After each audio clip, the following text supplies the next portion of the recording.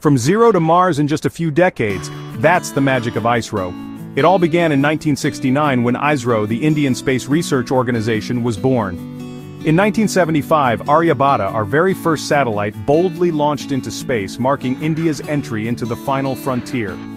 Fast forward to 1980, and ISRO's SLV-3 rocket made India the sixth nation to launch satellites independently. But we didn't stop there. In 2008, Chandrayaan soared to the moon and made an incredible discovery: water on the lunar surface. Then, in 2014, Mangalyaan, our Mars orbiter mission, nailed it on the first try, making India the first country to do so.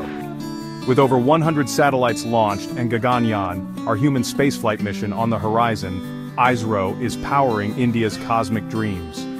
From Aryabhata to Mars, ISRO's journey is a testament to innovation, perseverance, and national pride. Here's to reaching for the stars and beyond. Jai Hind.